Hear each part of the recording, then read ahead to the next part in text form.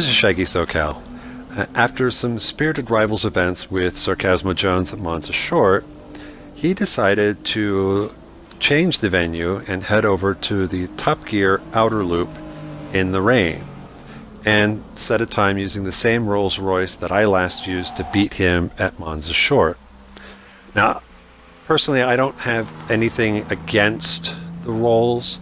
I think where I'm kind of done with it is Turn 10 had run a community bounty hunter event several months ago with the Rolls at Brands Hatch to try and beat one of their developers.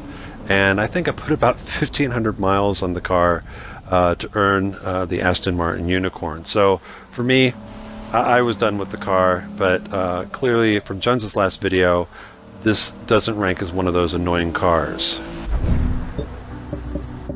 Now, the thing I found most puzzling from Jones's video wasn't that he had beaten my time.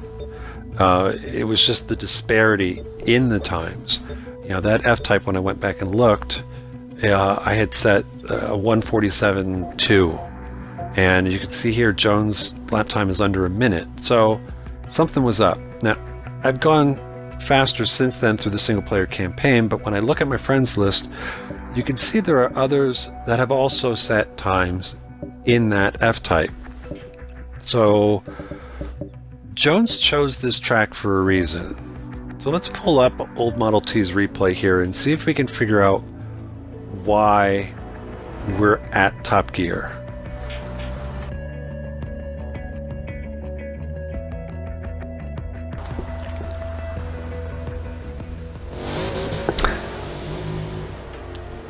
Really?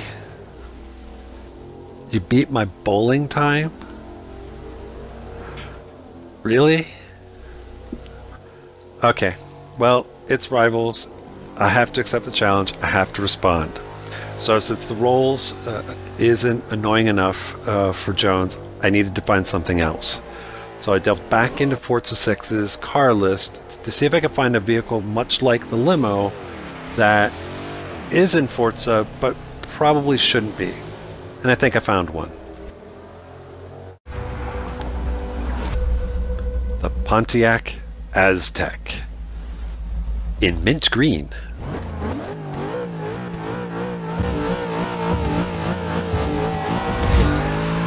So a couple of interesting tidbits about the Aztec.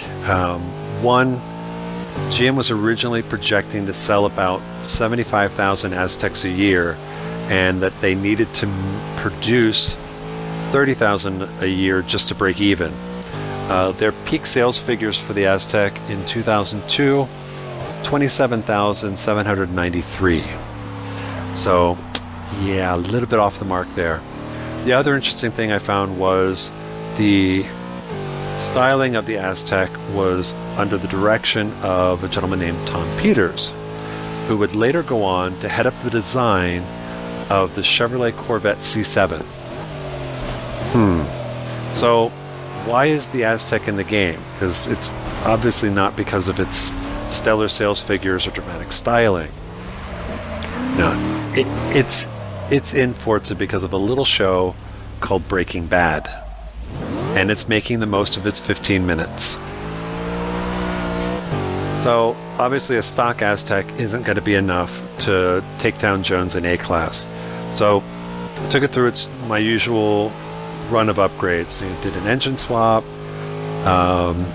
some supercharging on it. I went to all-wheel drive, suspension, weight, aero, you name it. I probably made the upgrade to it. And in doing my initial tests with this car, I had gotten the feeling that Jones was a little bit relaxed when he set his time in the Rolls. So I thought maybe, just maybe, I can beat his flying lap in the Rolls with a standing lap out of the Aztec. As long as I don't screw up the last two turns.